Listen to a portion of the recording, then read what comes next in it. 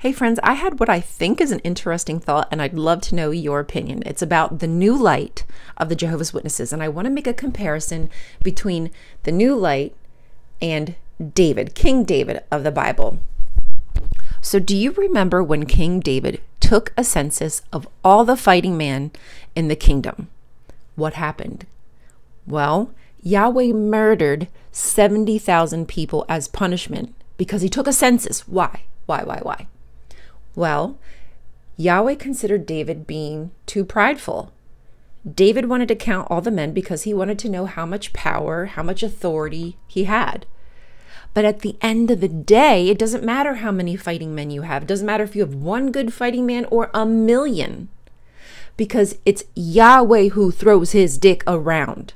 It's Yahweh who will help you win. It is Yahweh who will make you lose, regardless of how many men you have, if he wants you to.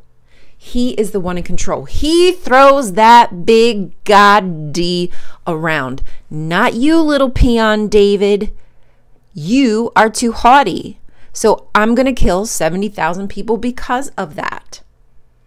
Now, let's compare that to the Jehovah's Witness organization. They have been counting time, counting publishers, baptized, Bible studies, yada, yada, yada, for how many years? And never once did they look in the mirror, never once did they read that Bible story and think, wow, are we being haughty? Are we being self-righteous in counting all these members? What we're achieving, what we're accomplishing? Now, if you ask me, they are simply counting their fighting members. Because when Armageddon comes, they're all just good little soldiers who are going to do what the organization wants, read what Jehovah wants, read what the governing body wants.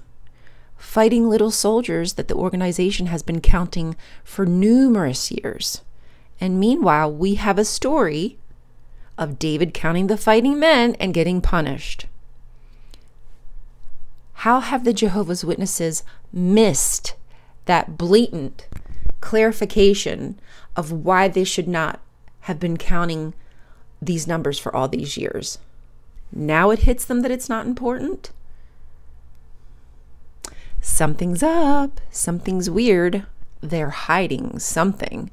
What it is, I don't know exactly, but I can tell you this. I think their fighting men are starting to dwindle. They're not as powerful as they thought they are. Oh, how the mighty have fallen. What goes up must come down. Let me know what you think. Do you see the comparison? Bye.